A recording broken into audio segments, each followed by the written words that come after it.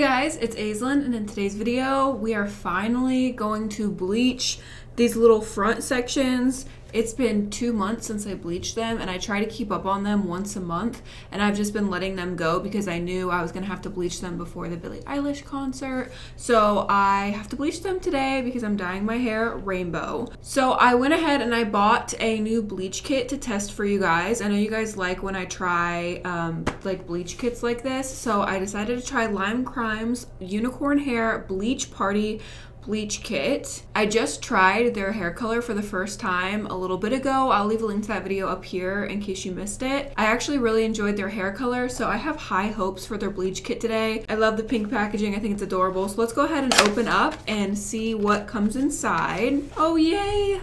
It actually comes with a good pair of gloves, like the actual good vinyl gloves, not some plastic crunchy lunch kit gloves, you know what I'm saying? Like, these are high quality. When I purchased this kit, you had the option of choosing 20 or 40 volume developer, and I chose 20 volume developer. I obviously don't need 40 volume, but I'm so glad they actually decided to give people options instead of just putting out like a 30 volume developer or 40 volume and then everybody has to get that volume if they want this kit. So many other companies who have kits only give one option, and a lot of people wind up frying off their hair because the volume is so high. So I was very pleasantly surprised to see that they offer more than one volume. So this bleach kit retails for $22, so it's really not that pricey. Here is the bottle of developer. Ooh, it's powder.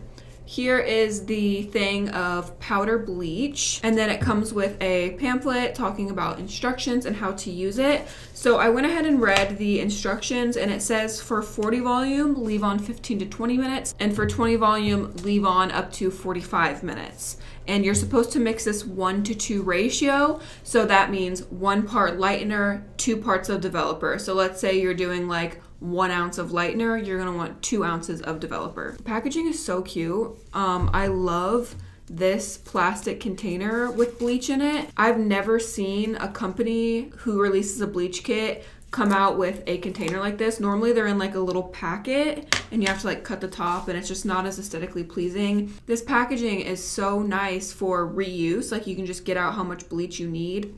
I just spilled this all over my lap. Anyway, you can get out however much bleach you need, and then you can just reseal it and store it. If it came in a plastic baggie, it's a little bit harder to like restore it, and it doesn't sit nicely. So I love the packaging. I'm gonna go ahead and mix this up 1:2 ratio, and we will start applying. So I just mixed up 10 grams of the bleach powder, and then I mixed up 20 grams of the 20 volume developer. Obviously, I don't need much for the little tiny roots I'm doing right here. The bleach also has a bluish undertone to it. I don't know if you can tell in the bowl. It kind of just looks white in the bowl, but it does have the slightest gray blue undertone to it. Okay, we've got the product mixed up. I need to section off my hair and then we can start applying. All right, I've got this section off. So now we are able to start applying the lightener. As you guys can see, it is grown out quite a bit. It's 2 months of regrowth, maybe a little bit less than 2 months. Okay, here we go. I have to say, I love the consistency of the bleach. It's not too thick and it's not too thin. It's such a nice, creamy consistency. So I'm pleased with everything so far. The biggest test will be how my hair feels after I rinse this off. And as I'm applying the lightener, I apply it to the top and bottom section of each piece. So as you can see, I'm applying it right here to this section and then also applying it here. So I'm gonna bring down the next section. And as I said, we're gonna go ahead and do the bottom just like this. I'm gonna go ahead and do the top. I also take really small, fine sections so that way the bleach can really penetrate the hair and everything is coated. Now, because I only have the front part of my hair bleached right now, I have to be really careful when I'm applying this. I can't get it on any of my regrowth right here, so I have to start being really careful the closer back I get to where all my natural roots are. So I'm gonna hold this up instead of holding it back because I don't want to accidentally smush it on everything else. Another thing is to make sure you're picking up enough product on your brush You don't want to be able to see the color of the hair through the bleach. You want it to just be completely white. That way you know you're saturating and you're going to get like an even lift. It's not going to be patchy or look like a little calico kitty. Because I'm getting closer to my roots, I'm going to start laying these pieces down and just applying the bleach on the back side instead of applying it on both, because I really don't want this to bleed. I also wanted to mention the fragrance in this bleach is not very strong. Like I don't feel like it's taking my breath away. With some lighteners, as soon as you mix it up, you feel like you're dying. You're like, it like takes your breath away because it's so strong. This doesn't have a fragrance to it. It smells like just normal bleach, but it's not a super, super strong bleach smell that's going to like gas you out, you know, like when you have to leave the room and you're gasping for air. Oh yeah, I've been there. So I'm just gonna take the bleach and just wiggle it close to my roots back here. I don't wanna get too close because the lightener does swell as it processes. So I'm just gonna kind of tap it in there. And then if there's any areas where you feel like you accidentally got it on another part of the hair, I just wipe it off. Like this right here, this piece is not supposed to be bleached. You could also get a squirt bottle, which I have on the floor here, and just spray any pieces of hair that accidentally got lightener on it. So once I have all this applied, I like to go back through and cross-check all my sections. If you're new here and you don't know what cross-checking is, basically, I just applied the lightener like this in horizontal sections. So now that it's all applied, I'm gonna go back through this section and I'm gonna take vertical sections. So I'm gonna split this right down the middle and I'm just gonna part it into the two little sections. So now I'm gonna go through and double check and make sure I have completely saturated and that I didn't miss any sections.